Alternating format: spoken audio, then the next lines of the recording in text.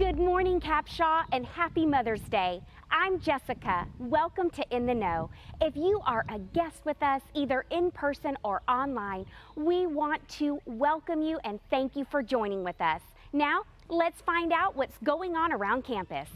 Parent-child dedications will be on Sunday, June the 26th, and will take place during our worship service. Parents, if you are interested in dedicating your child, please reach out to Roberta Fox for more information at roberta.fox@capshaw.org. The last day to register your child is on June the 12th. Years ago, former Capshaw member Helen Balch was inspired while away at a retreat at Chaco Springs. Desiring to have something similar close by, Helen donated the land that is now known as Camp Helen to the Limestone Baptist Association. Recently, LBA renovated the area and even moved their offices from Athens to be housed at Camp Helen. This beautiful camp has strong ties to Capshaw, and we are excited to use it for our church picnic on May 15th from 2 to 7 p.m. You may come and go as you please, and we will have lots of fun activities for your whole family to participate in. There's a swimming pool for swimming, fishing, 2 playgrounds, basketball, and we'll have several yard games that you can enjoy.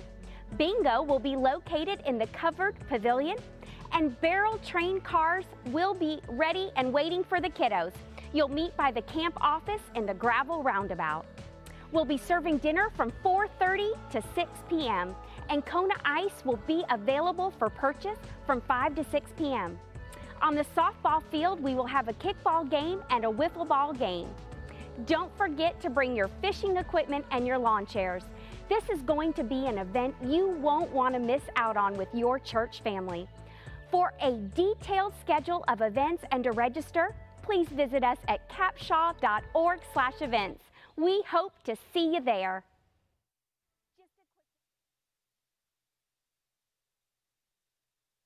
You can get general information, find out about upcoming events, as well as give. If you have any questions, you can email us at info@capshaw.org. I hope you all have a great week. Now let's get ready to worship. Good morning, Capshaw, and happy Mother's Day to all you mothers out there. If you are able, please stand with me for the reading of God's Word. Today's scripture comes from Colossians chapter 3, starting in verse 15. And let the peace of Christ rule in your hearts, to which indeed you are called in one body. And be thankful. Let the word of Christ dwell in you richly, teaching and admonishing one another in all wisdom, singing psalms and hymns and spiritual songs, with thankfulness in your hearts to God. And whatever you do, in word or deed, do everything in the name of the Lord Jesus, giving thanks to God the Father through him. Let's continue the worship.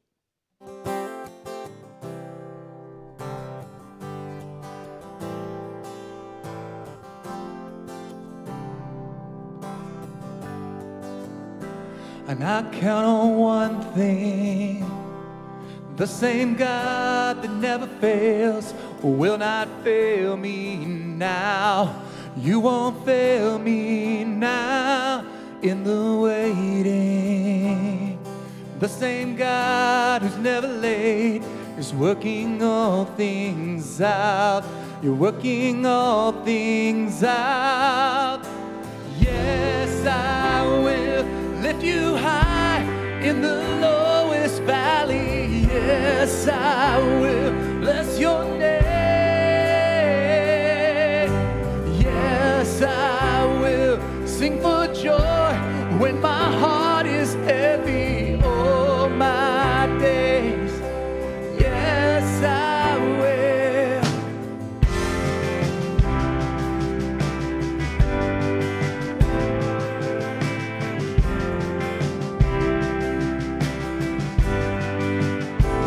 I count on one thing, the same God that never fails will not fail me now. You won't fail me now in the waiting.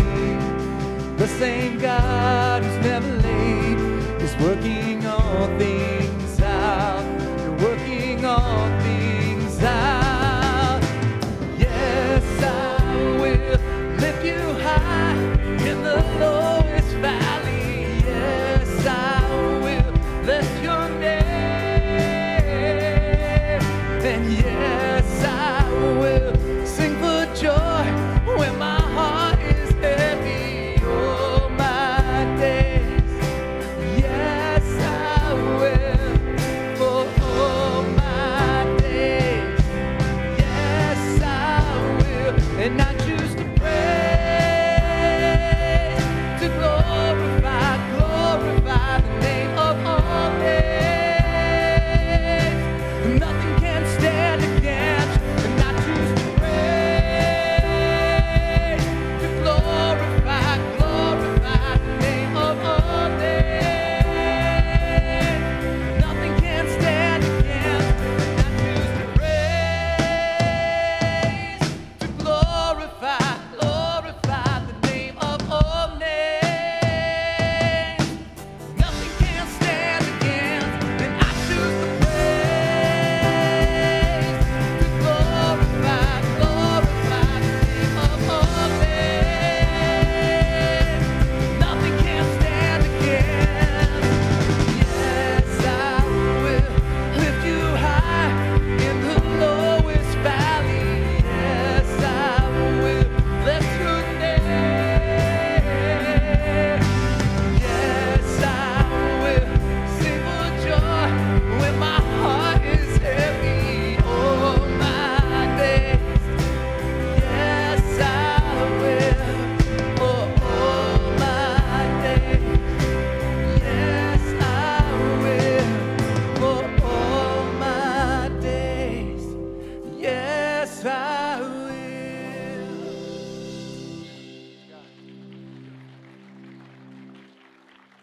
Amen. Well, lay elder Craig Capps beat me to it, but happy Mother's Day to all you mothers. We don't give a lot of imperative from this stage, but gentlemen, there is an imperative today. Spoil the mothers. It can just be you watching the children while they take a nap, right? Anything, but there's amen going on. But enjoy your naps. Enjoy lunches in extraordinarily crowded restaurants and all that great stuff. And I'm going to do something else that I don't really do. Today is also my mother's birthday. So put camera one right up on me, right there. Happy birthday, Mother's Day, Mom. There we go. All right. Say I'm a very good boy. All right. My name is Chris Moncrief, and I am the worship pastor here at Capshaw. I'd like to direct your attention to the Connect card in the seat in front of you. You can fill that out with any sort of prayer needs or struggles or anything that you're going through, and just kind of let us know how we can pray with you and partner with you. Also, if you're new and you would like more information, if there's anything we can do there, that's a good place to start. I will tell you that all of these prayer needs, our staff meets every Tuesday morning to pray over them, and tomorrow night our elders will meet and we will also pray through all of these. So like I said, please let us know your needs and your struggles. You saw the video earlier. I'm just going to briefly mention the church picnic is next Sunday. There will be more specifics coming up a little bit later. Now I want to do something else, switch gears here. As you're aware, God has been, for the last few years, calling and raising up young men to be future church leaders from this church. Jacob Dearman, I get them confused. Jacob Dearman is now at a church in Pennsylvania as the student director. Our very own current intern, Logan Cobb, is in all likelihood going to be heading out the door very soon. The churches are fighting over him. And our very own Jared Dean, who has surrendered to a call in missions, he graduated from Midwestern yesterday. So these are men that God has called up, and they have surrendered to ministry right from out of our student ministry here. And finally, Sean and Sarah Speakman. You remember Sean, the guy that used to run all over the stage, right? So they are actually here with us today. They're right over here, and they're highly embarrassed. But make sure you tell them how much you love them and how proud you are of them before they get out of here and head back to, they are currently at Grace Bible Church in Shorewood, Illinois, right? And so could not be more proud. God is good, amen? Amen. Let's worship together. Where'd it go?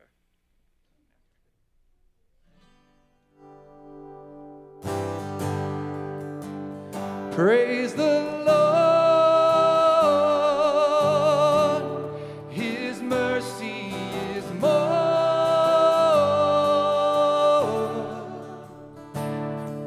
stronger than darkness, new every morn. Our sins, they are many. His mercy is more.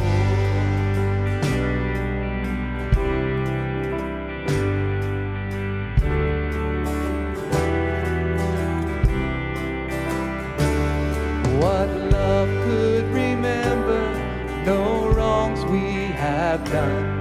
Omniscient, all-knowing, He counts not their sum. Thrown into a sea without bottom or shore. Our sins, they are many. His mercy is more. Praise the Lord. His mercy is more,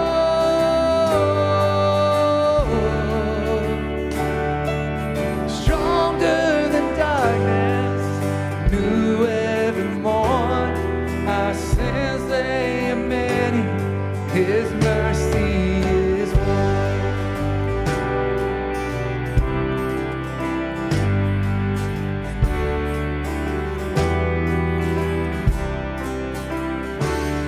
What patience would wait as we constantly roam? What Father so tender is calling us home? He welcomes the weakest, the vilest, the poor. Our sins, they are many. His mercy is more. Praise the Lord. His mercy is more,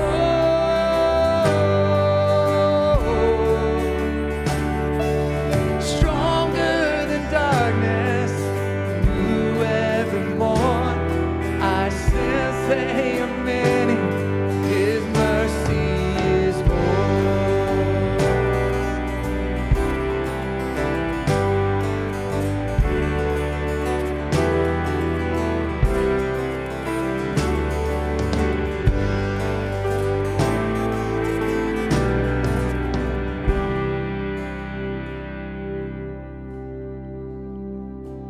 What riches of kindness He lavished on us. His blood was a payment, His life was the cost. We stood 'neath the debt we could never afford.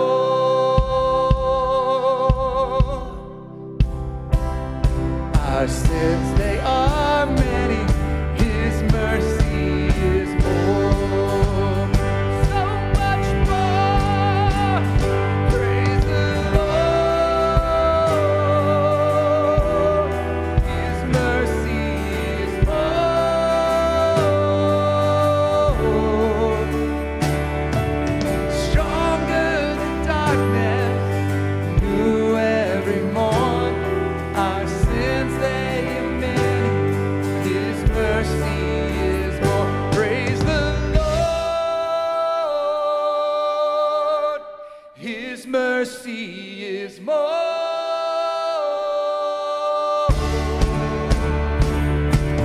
stronger than darkness, new every morn. Our sins, they are many. His mercy is more. Our sins, they are many. His mercy is more. Our sins, they are many. His mercy is more.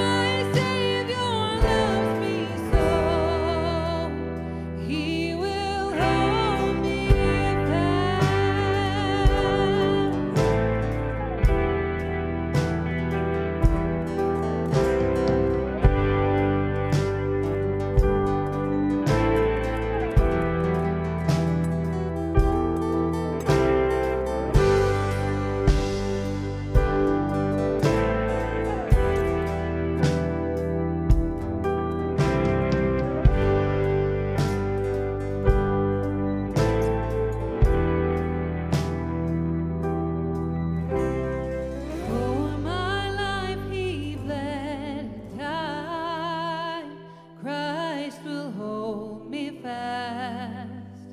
Justice has been satisfied. He will hold me fast. Raised with him to endless life.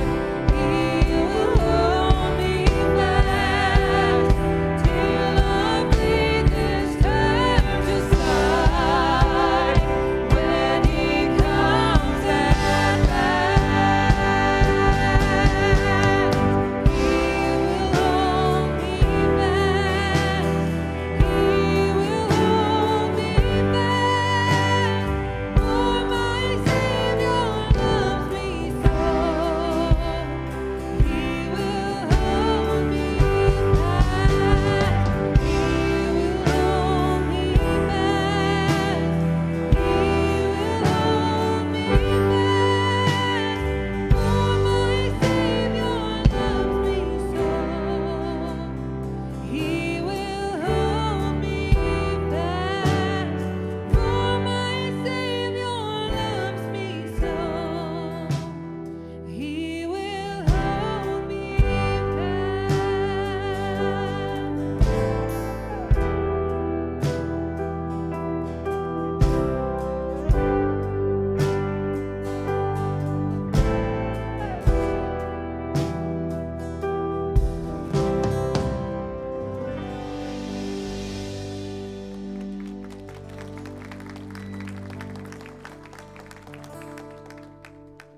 Come thou fount of every blessing, tune thy heart to sing thy grace. Streams of mercy never ceasing, call for songs of loudest praise. Teach me some melodious sonnet, sung by flaming tongues above. Praise the mount I'm fixed upon it, mount of God's redeeming love. Here I raise my Ebenezer, hither by thy help I come, and I hope by thy good pleasure safely to arrive at home. Jesus sought me when a stranger, wandering from the fold of God, he to rescue me from danger interposed his precious blood. Oh, tell grace how great a debtor daily I'm constrained to be. Let thy goodness like a fetter bind my wandering heart to thee. Prone to wander, Lord, I feel it. Prone to leave the God I love.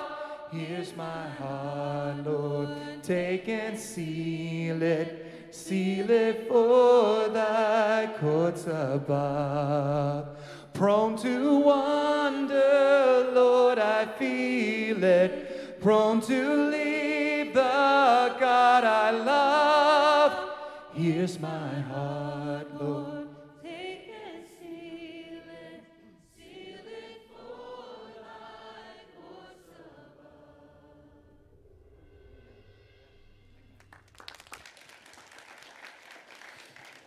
Oh, beautiful stuff. Thank you so much. Yeah, go ahead and have a seat, church family. So good to see you today, and friends of Capshaw.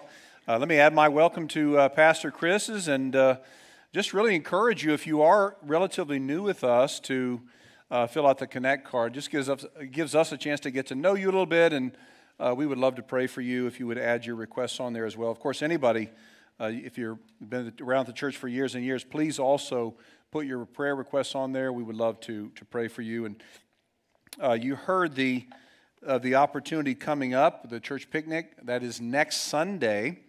Again, there's a window there. You don't have to be there the whole time between 2 and 7, but we have a variety of things scheduled. You can find out at Facebook, find out at our website all the things from, as Jessica mentioned, from wiffle ball to bingo to kickball to dinner will be provided at 4:30 to 6 or so. So please come out for that.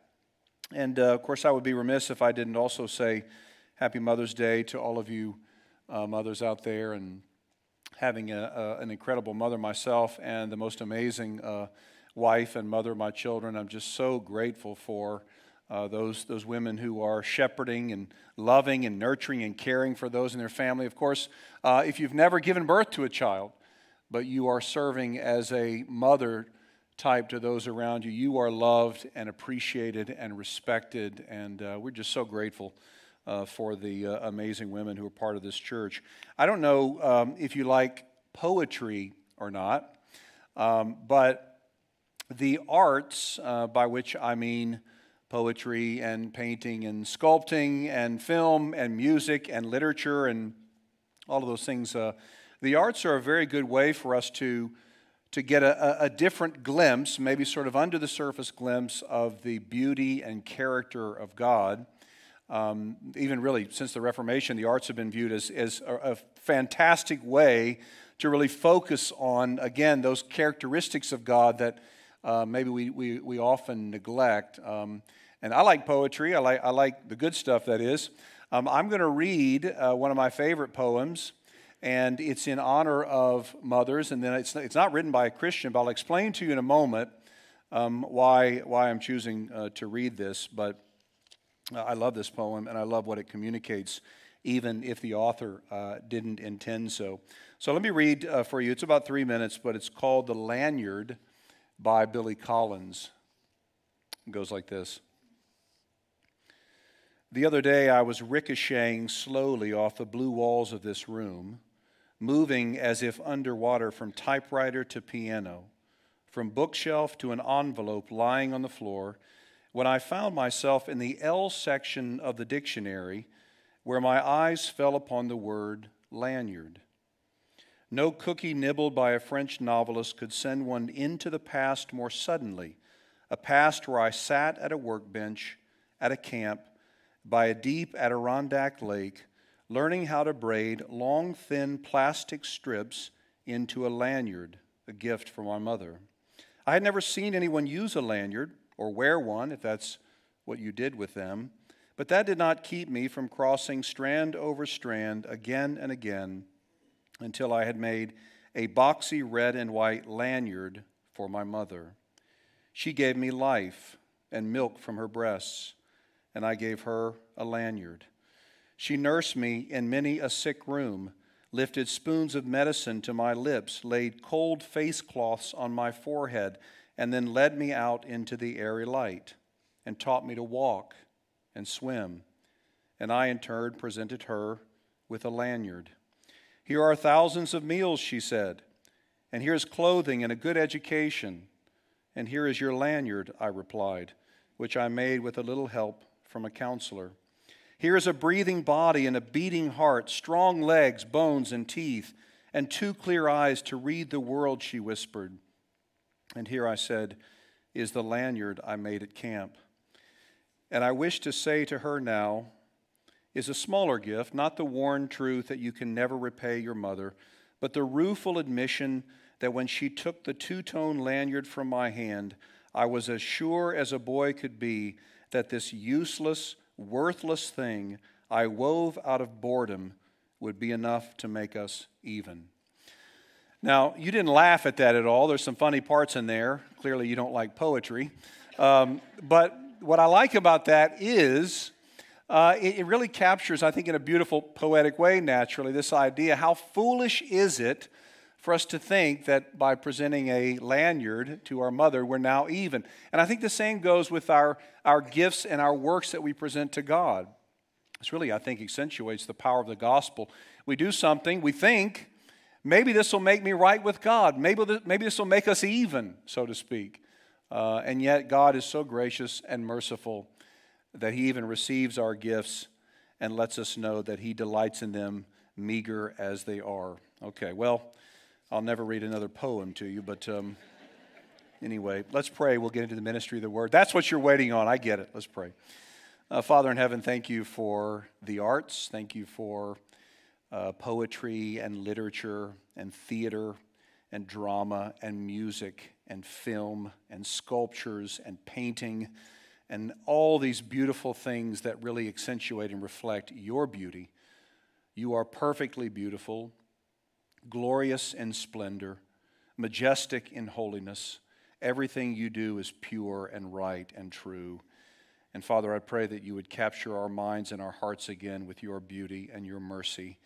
Give us wisdom now and humility as we approach your word. Help us to lean in and listening to the very God who has spoken to us, who didn't have to speak, but has done so out of his kindness and love for us. Help us now, we pray, in Jesus' name. Amen. Well, if you have a Bible, turn with me to 1 Kings 19. This is the third week in our series called Two Friends and One Hero. And we're looking at the prophets Elijah and Elisha, and we're seeing some of the miraculous ways that God provided for and delivered his people Israel, but also seeing how these prophets actually point us to Jesus Christ. Just a heads up, we typically have 3 points. Today, just 1 point that I'll give to you toward the end of the sermon. We'll also celebrate the Lord's table, so that means we're going to have a bit of a shorter section. We're going to cover verses 1 through 8 of 1 Kings 19. Just a 2-minute background here lesson. We've talked about this before, but remember, the nation of Israel is in a very dark place at the time of this writing. Everywhere you turned, if you were in Israel, you noticed that there were Baals set up everywhere. People were worshiping the false god of Baal. Baal was a bit of an odd-looking god, so to speak. Most of the statues of Baal resembled something like a kind of a thin or scrawny human with a bull head. Now, there are a variety of renderings of this. Here's what the Baals look like. Just give you one example. Baal was the god of fertility and also the god of rain, among other things. And the statues of Baal were everywhere, which actually angered, naturally, the living God of the Bible. And at this time, the time of this writing, Ahab was the king of Israel. And Ahab has done more to anger the living God than any king who had preceded him. He has erected these altars and statues of Baal everywhere. Baal was actually the god of his wife Jezebel, of her region where she came from. And Jezebel, Ahab's wife, was actually worse than Ahab. She was the most evil woman that we've seen to date in the scriptures. She and Ahab together were running Israel, the nation of Israel, into the ground. And if you were here last week, you saw that God called the prophet Elijah to a showdown against the prophets of Baal, a passage of scripture that Pastor Brandon covered so well. And so God tells Elijah to go do battle, so to speak, with the gods of Baal, and ultimately the God of heaven and earth, the God of the Bible, would defeat the false god Baal by raining down fire from heaven, and then Elijah would have all the prophets of Baal, some 450 of them, slaughtered by the sword. Ahab, the king, he was there for all that. He saw all of that. Jezebel was not. So she was at home in the palace, and when Ahab returned to the palace to give his wife an update, she was not happy. So look with me, if you would, at 1 Kings 19. I'll start by reading verses 1 through 3. Here reads the word of the Lord. Ahab told Jezebel all that Elijah had done, and how he had killed all the prophets with the sword.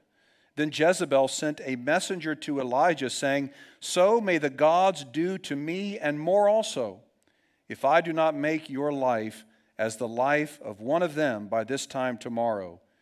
Then he, this is Elijah, was afraid, and he arose and ran for his life and came to Beersheba, which belongs to Judah, and left his servant there. Now I want to pause for a moment. Ahab is stunned by what took place. And we saw, we won't get into the earlier section, but we saw from last week that he seems ready actually to believe in Yahweh, the God of Israel. He's so overwhelmed, he's so taken by this miraculous display of power by Yahweh that he seems ready to believe. In fact, at the end of the great showdown between the prophets of Baal and the prophets and Elijah, God's prophet, Elijah tells Ahab the king where to go and what to do, and Ahab listens to him and follows his orders. Ahab actually signs off on the killing of all the prophets of Baal, the prophets of his wife Jezebel's cherished religion. Otherwise, it wouldn't have happened. So Ahab signs off on this massacre of 450 prophets of Baal. But when Ahab gets home and tells his wife about it, Jezebel, he totally ignores, doesn't say anything about his complicity in this whole thing, but he blames it all on Elijah. When Jezebel hears, she's outraged. She's so mad that she puts a hit out on Elijah's life, invokes upon herself what we know in the Scriptures called a self-maledictory oath. She says, if he is not dead by tomorrow, then the same should happen to me. I should lose my life. Now, my question is, what is Ahab doing here? Why the sudden shrinking back from his initial conviction? Why is Jezebel running the show? After all, Ahab is the king of Israel. One commentator says, King Ahab was a chameleon, or perhaps a spineless jellyfish. He ought to have been telling Jezebel everything that God had done, not everything that Elijah had done. Yet because Ahab was afraid of his wife, he was careful to pin the blame for the death of her prophets on Elijah. Now, this is not the main point of this passage, and I'm not going to go all Mark Driscoll on you, but I do have to say this because I can't overlook what I've seen here and leading up to this point in the Old Testament. When men stop lovingly leading at home, their respective wives and children, disaster follows. When Ahab's approach actually to marriage and family is the approach of many men today, Darren Patrick famously said a few years ago, we have in the church today a man crisis. A man crisis. When men stop investing in their sons and daughters spiritually and stop loving and leading their wives sacrificially, stop pouring into the next generation, it leads to ruin. Now, of course, in Israel's case, as we've seen the last few weeks, it leads to national ruin.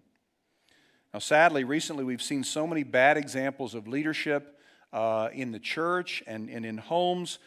We're being told by those in our culture that all masculinity is toxic masculinity, and that all leadership is abusive leadership. But this is not the case at all. There is a kind of humble, sacrificial, courageous, and loving leadership that's still leadership, that's God's design and, in fact, necessary for the church and the home to thrive. In fact, without it, the church will not thrive. Without it, your home will not thrive. All right, back to the story here. Elijah is in Jezreel, which is in Israel, the northern kingdom.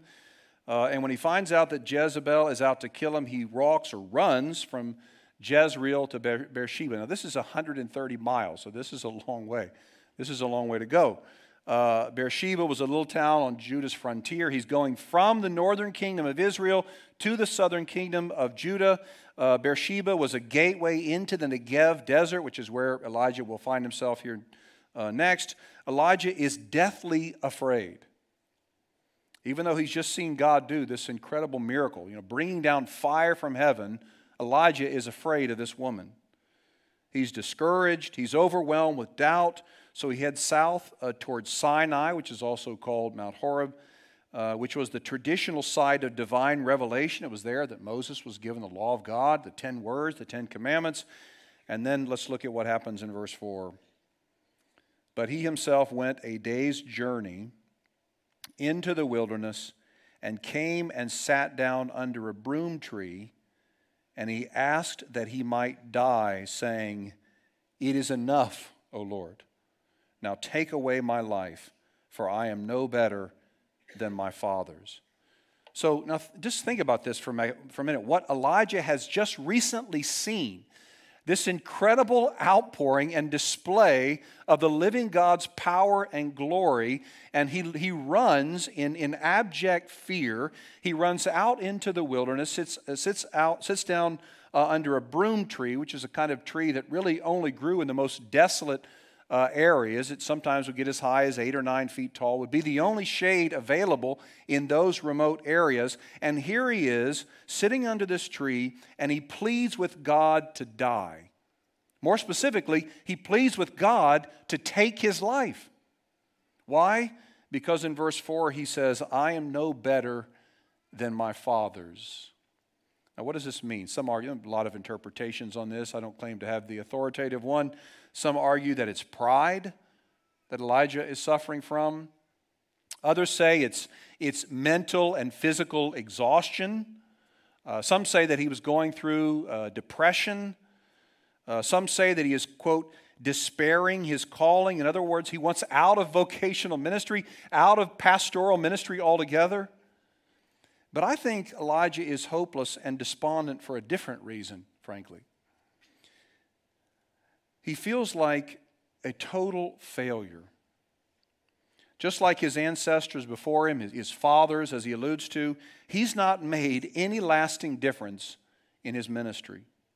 He's not brought the people of Israel back to prolonged obedience or the worship of the true God.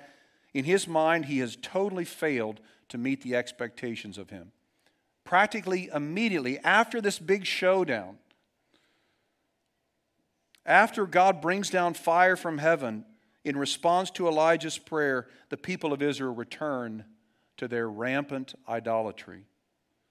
Their mountaintop experience barely lasts until they get down the mountain, so to speak, and then all of a sudden, the Baals, the statues of Baal are everywhere again, and the people have totally forgotten about the true and living God. And Elijah thinks to himself, why do I even bother? Why am I wasting my time here? Lord, just take me now. The work I am doing is pointless. If you've been around Capshaw very long, you've undoubtedly heard us talk about the law-gospel distinction. It's a way of making sense of the whole Bible and how it all fits together. In fact, if you go back several centuries, from John Calvin to Martin Luther, 150 years after that, C.F.W. Walther, to present day, Sinclair Ferguson, Michael Horton, and I could go on and on, that many have said, all these people have said, that the greatest failure that a preacher can make is the failure to distinguish law and gospel. So what does all that mean? Well, when we talk about law, we're talking about everything in the Scriptures that tells us what God instructs us to do. So everything that God tells us to do, every command, every expectation, every requirement, every rule, it's all law. So even every positive and negative command, all law. So think about some of the laws and the rules, the commands in Scripture, right? Love God, love your neighbor, do not murder, do not bear false witness against your neighbor, practice hospitality, honor one another, pray for one another, carry one another's burdens, confess your sins to one another. There are hundreds of these commands in the Scripture. The list goes on and on. They all fit in the category of law, what God has told us to do. And what God has told us to do, law, is good. The law is holy and just and good, Romans 7. It reveals to us the character of God. It shows us the way of human flourishing. It guides us. It is a light to our path. It shows us the best way to live, and it points us to Jesus. So the law is good, but the law always accuses. Without exception, it always condemns. It shows us all the ways that we have failed. It magnifies our shortcomings. The Apostle Paul talks about this so beautifully in Romans chapter 6 through 8. The law shows us all the ways. It's a mirror. It shows us all the ways we have fallen short of God's standard of perfection. And the law fails to produce in us any power to change. Commands, demands, expectations, rules, requirements, they may bring about external conformity, even maybe a polite external, quote, goodness, but they never transform anyone at the heart level. It's true at home. It's true in our relationships. It's true in our marriage. It's true in parenting. It's true at work. It's true in life. Just telling someone what to do may get them to submit to you, but you never get to the heart level. In his new book called Parenting, which we're giving out to all the parents who are part of our parent-child dedication here in a month or so, Paul Tripp talks about the powerlessness of the law. He says this is what every parent of every child needs to understand. The law does a very good job of exposing your child's sin, but it has no power whatsoever to deliver your child from it. The law has no ability to rescue your child from the power of sin's grip. The law has no ability to give your child a new heart. The law has no ability to create the lasting change in your child that every parent longs for. The law cannot and will not rescue, redeem, and restore your child, but that's exactly what every child needs. So if you're going to be a tool of change in God's hand in the lives of your children, you need more than God's law in your personal parenting toolbox. Now, this is not to say I'm not saying kids don't need rules, right? Kids need rules. I'm not saying that we can't put on our kids reasonable expectations, right? There's nothing wrong with that at all, right? Commands, demands, expectations, I'm not saying they're bad. I'm just saying they will never change anyone at the heart level. They always accuse. And it's not just true for children. It's true for all of us. The law of God, good, holy, and just as it is, always accuses us. Now, I've talked about this before many times, the law being good and beautiful while at the same time accusing us. And I've been asked sometimes by frustrated people, how can that be so? Like, how can the law be good and beautiful and just while at the same time always accusing? And I've tried to think of a number of illustrations. This is the best one that I've come up with, and you can come up to me afterward. You probably have a better one, but this is what I was thinking. When my oldest son was 12, he played in official Little League, and because I wanted to be around him, I still want to be around him, but at that time in terms of shepherding so I was the head coach of the official Little League team. We had 3 other assistant coaches, and they were all good guys, and I enjoyed being around them. But as the head coach, what that meant was I was responsible to put people in their positions. I was responsible to do the instructing and the building up and so on. And I had on that team, I had my 2 favorite pitchers. There was a guy by the name of Sawyer, who was 12, and he was a real flamethrower. I mean, this guy just brought heat. I mean, he wasn't very accurate, so he would walk a lot of guys, and he would bean a lot of guys, hit guys and so on. But man, he could absolutely bring it. And so I would start him. He was a right-hander. I would start him, and of course, now all the kids are terrified after that because they don't know if they're going to get hit or not. And then I would bring in my other favorite pitcher, was actually my son Quinn, who was 12. He was a left-hander. He had incredible precision, but very little pace. And so these guys, they're up there, they're scared to death, they're going to get hit, they're ducking. And then I bring in my son, who's a lefty, who just throws strikes right down the middle. I mean, it was slow, but it was, it was so much fun. Those days were great. But what I would have to do is, sometimes I'd have to go out as the coach, the head coach, also the pitching coach, and I'd have to go out and I have to encourage one of the guys on the mound. And I might say to them, hey, you got to stay on top of the ball in your delivery. Otherwise, the pitches are going to sail on you. And I might say something to them like, hey, watch out for your body language, because your body language suggests that you've already been defeated. Or I might say to them, keep an eye on your posture, right? You're dipping, which is going to cause the ball to go up, whatever it was. So what I was doing is I was giving them instructions on a better way to pitch, right? The way that would, at least in theory, lead to flourishing and better results. But they never wanted to see me come out to the mound. And I was as patient and kind, and I would say, look, I have you out here for a reason. We're depending on you, and you're the right guy. You have the stuff. You've been chosen for this moment, all that sort of stuff.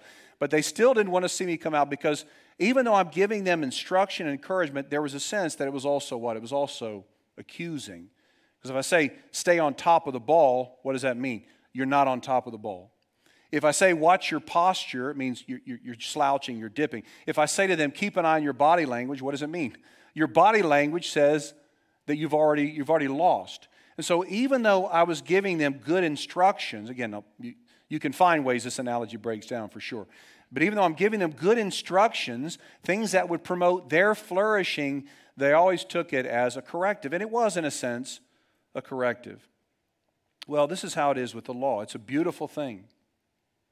Again, it shows us the way of human flourishing. It reveals to us the very character of God from whom the law flows. But it always shows us how we're failing. Now here we are in a sin-cursed world. We have the law of God, again, this beautiful thing. And along with the big L law, so I'm going to call it the big L law, there are 100 other little L laws that condemn us. You're thinking, what does that have to do with Elijah? I'm going to get back to that in just a second. There are 100 other little L laws that condemn us. These are the demands and expectations that we feel every day from our culture, from those around us, and even from ourselves. Little L laws show up everywhere. There are messengers, inanimate messengers of little L laws everywhere. The bathroom scale is a messenger of a little L law. Because you stand on the bathroom scale, and what does it tell you? What you think is, I'm not where I should be. The report card, right? Your report card brings you little L law. Nutrition labels. I mean, and again, none of these are bad things. Nutrition labels. You look at nutrition labels, you say, look, that's too much, whatever. Sugar, fat, fructose, whatever it is. It says you're not eating as healthy as you could be. I'm with, and this is not a promotion or a commercial, but I'm with State Farm, and for my auto insurance, and I have a little, I don't know what you call it, some little thing that I put in my car that tells me every few weeks how I'm doing in my driving, right? Am I using my going fast enough, too fast, whatever. That is a purveyor of a little L law. Performance reviews at work, right? Pay stubs. You look at your pay stub, you say, I could be doing more. Retirement accounts, social media.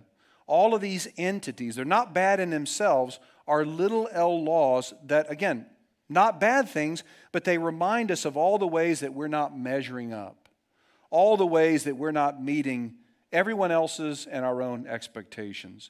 Little L laws say things like this: you shall be thin, thou shalt be beautiful, thou shalt be the best mom in your neighborhood, thou shalt never get tired, thou shalt have a perfect family, thou shalt always be at your most Instagrammable best.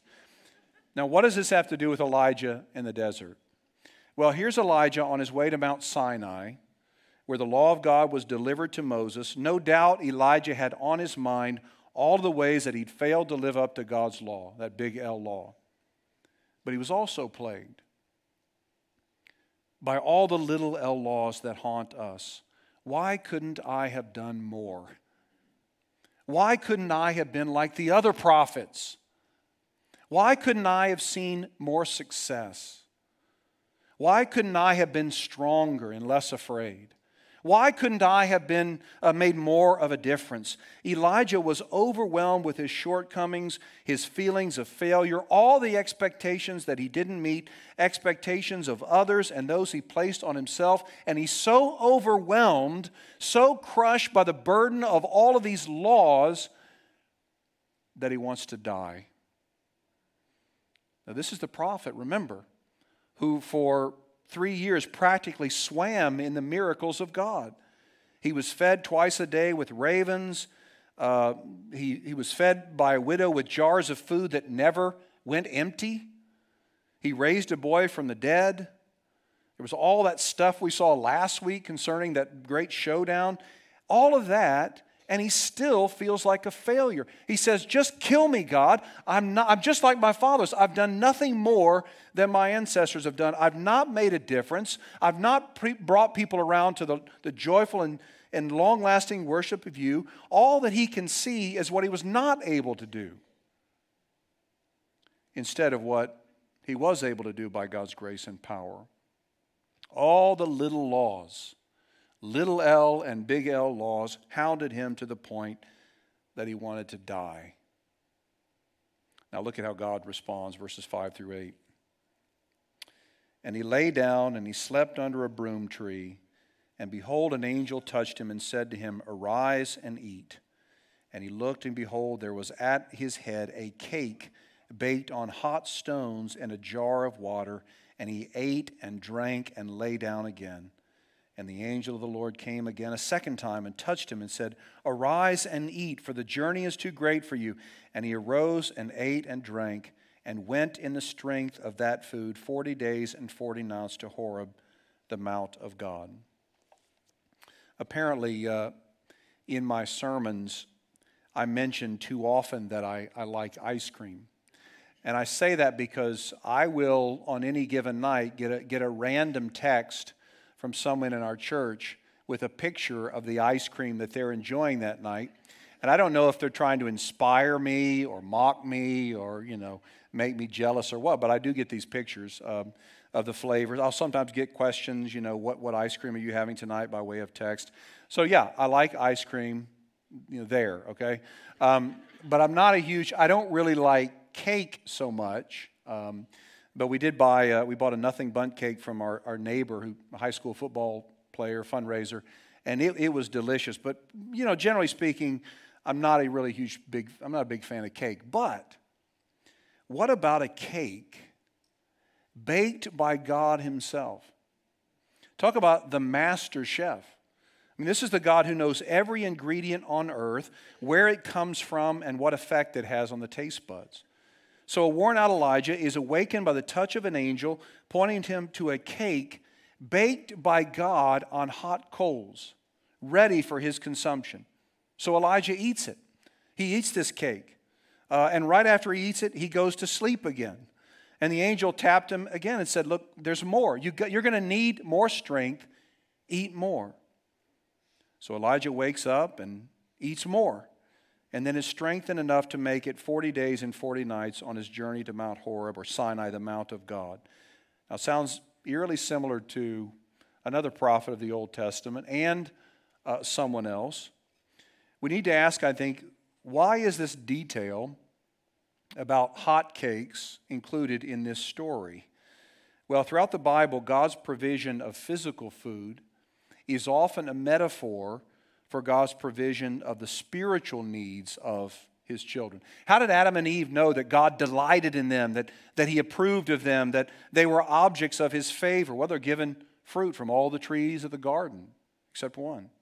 How does the psalmist know that God will provide for him spiritually, even when he's being chased down by killers? He writes, you prepare a table before me, food for me in the presence of my enemies.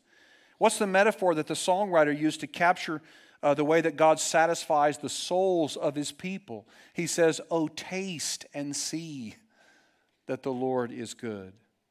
Remember when Jesus is tempted in the wilderness, how long did he go without food? 40 days and 40 nights. And what did he say when the devil tempted him? He said, man shall not live by bread alone, but by every word that proceeds from the mouth of God. What's the point? What's the point? Physical hunger is meant to show us how dependent we are upon God. And God's physical provision of food, of bread, is meant to point to an even greater reality, the faithfulness of God's spiritual provisions for those who depend on him, a provision which finds its ultimate fulfillment in the one who would call himself the living bread, the bread of life.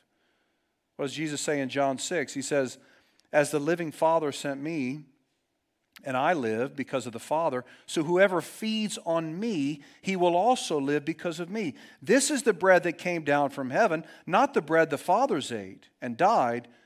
He says, whoever feeds on this bread will live forever. Jesus is not talking about physical nourishment here. He's talking about spiritual nourishment. He's talking about being satisfied at the soul level. He's talking about God's spiritual provision. Whoever feasts on Jesus will never be lacking spiritually. He or she will experience eternal peace with God. Now, again, you might say, what does this have to do with Elijah? Well, Elijah is sitting under a tree begging God to die because he feels like such a failure. The law hangs over him like a noose. The little L laws are nagging at him, flooding him with guilt, shame, self-loathing, and personal disgust. And what does God do? He bakes him a cake. Elijah says, kill me, God. Just do away with my life. Please end my life. And God says, no, get up and get your cake on.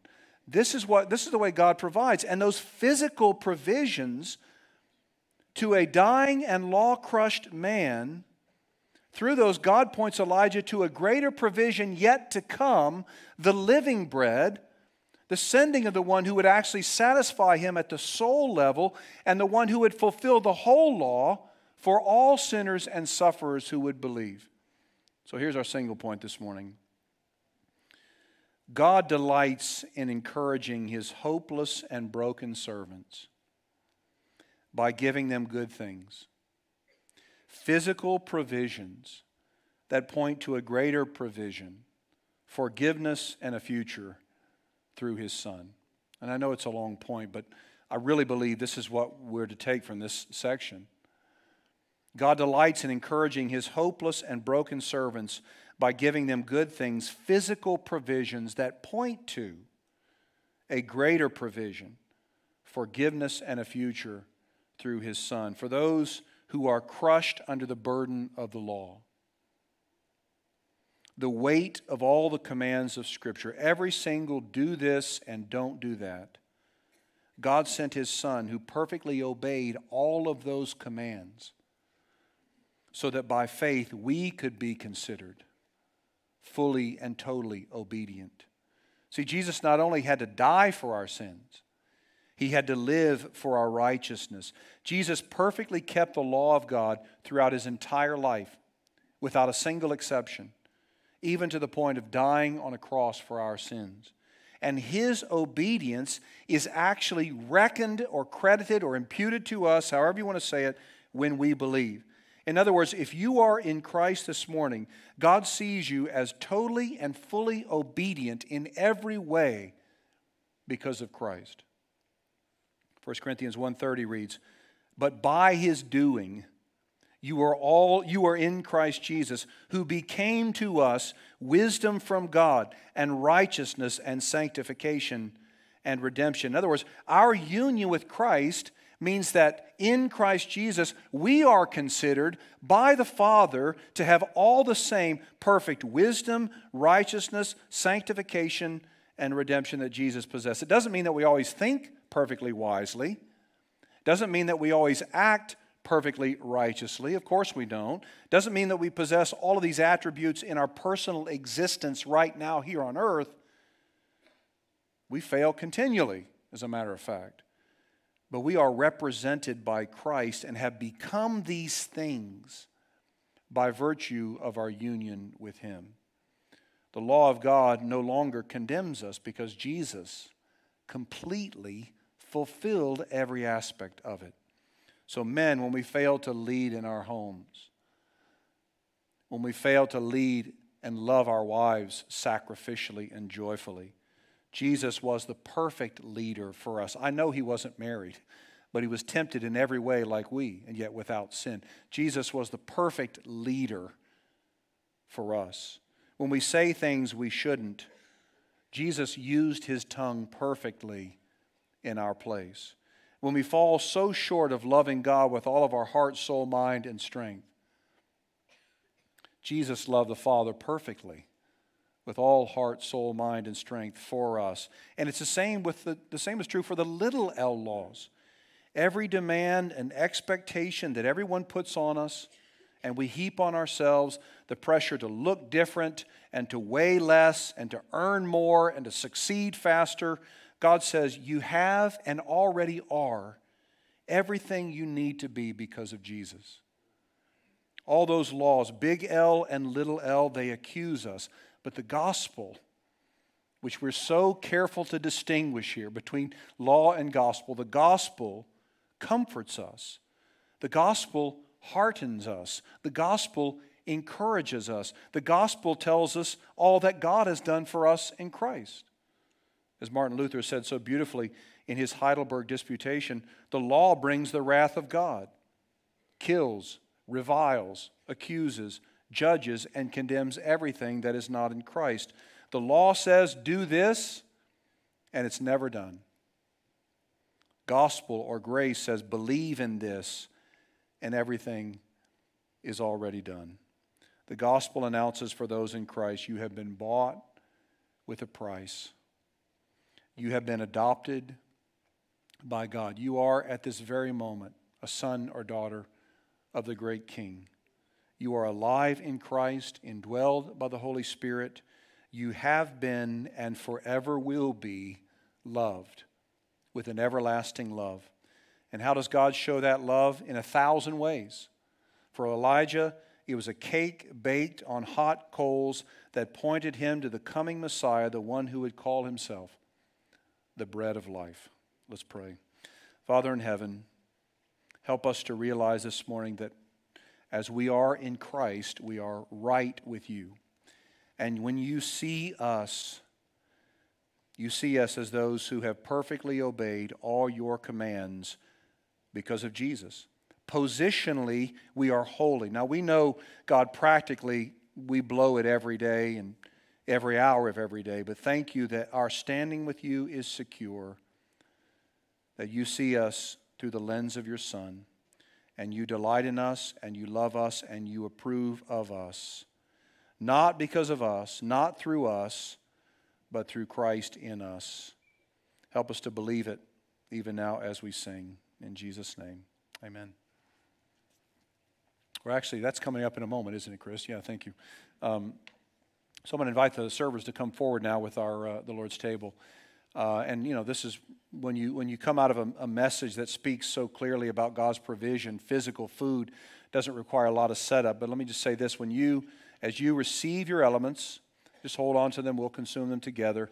But just remember, this is pointing us, this tangible demonstration, this food is pointing us to the sufficiency of Christ's work, the death of Christ, but also as we look forward to His return. So take it, spend a moment just reflecting and praise to God, and I'll lead us through in just a second.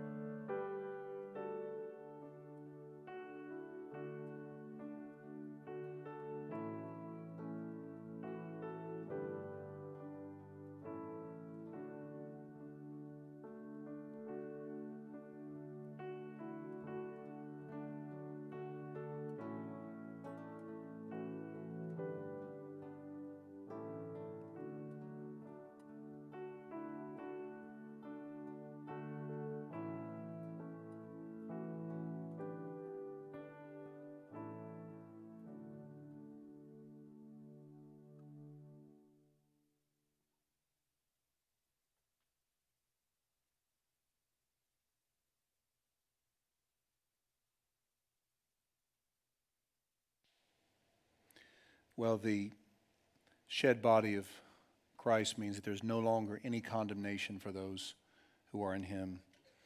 Apostle Paul says, "For I received from the Lord what I also delivered to you, that the Lord Jesus, on the night he was betrayed, took bread, and when he had given thanks, he broke it and said, 'This is my body which is for you. Do this in remembrance of me.'"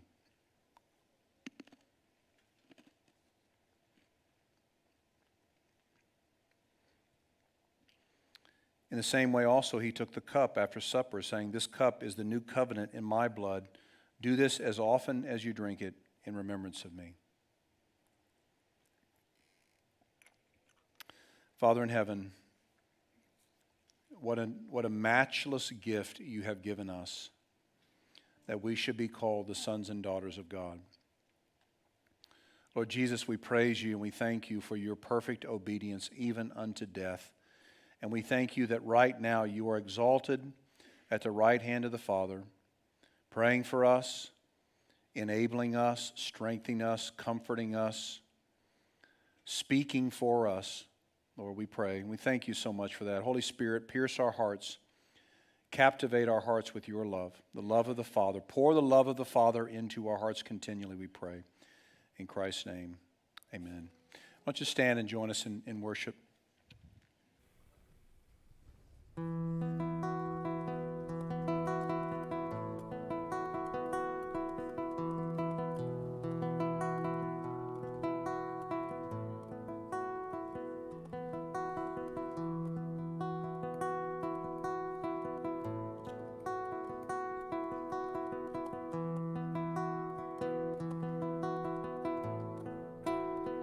What gift of grace is Jesus my Redeemer?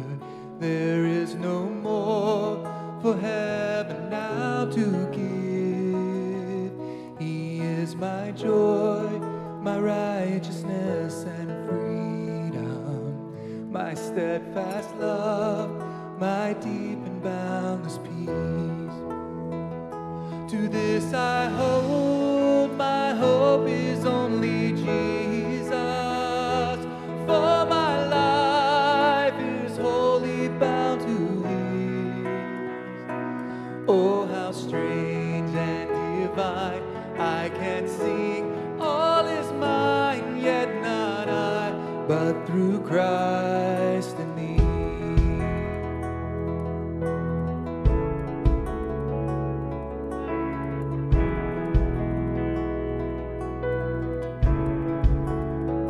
The night is dark, but I am not forsaken, for by my side the Savior, He will stay.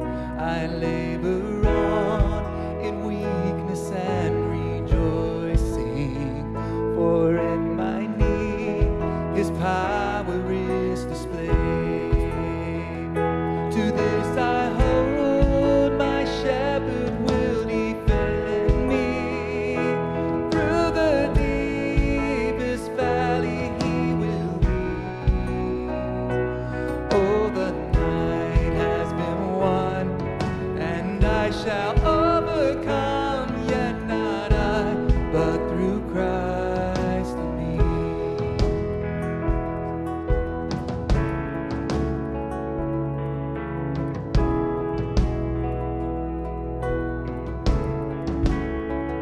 No fate I dread, I know I am forgiven. The future sure, the price it has been paid.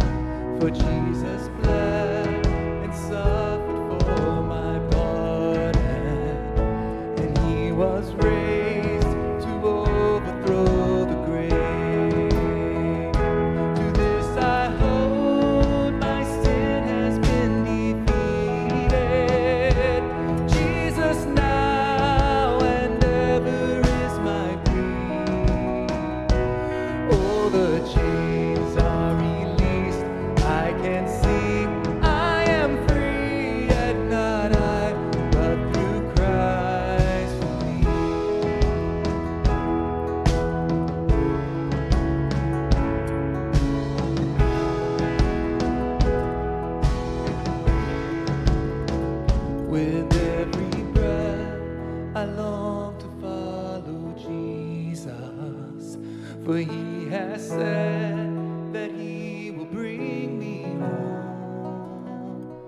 day by day, I know He will renew me until I stand in joy before the throne. To this I hold, my hope is only Jesus. All the glory evermore to Him. When the race is complete, still my lips shall repeat, yet not I, but through Christ in me. To this I hold, my hope is only Jesus. All the glory evermore to Him. When the race is complete, still my lips shall repeat, yet not I, but through Christ in me. When the race is complete, still my lips shall repeat, yet not I, but through Christ in me. Yet not I, but through Christ in me. Yet not I, but through Christ in me.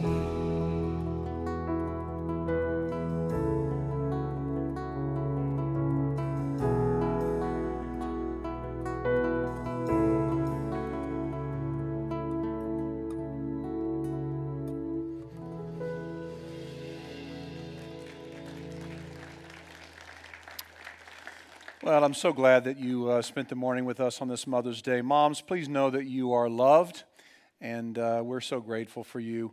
You can take one of the ways that we respond is we respond by singing to God's goodness. We respond by joyful and spontaneous obedience. We respond by fellowship and prayer, and then also by giving back a portion of what He's given us. You can see all the ways to do that behind me. I hope that's a part of your regular rhythm. To give in a faithful way, a generous way, a sacrificial way. Let me send you out with a benediction from the Apostle Paul to the church at Ephesus. He says this, "Peace be to the brothers, and love with faith, from God the Father and the Lord Jesus Christ. Grace be with all who love our Lord Jesus Christ with love incorruptible." Have a great afternoon.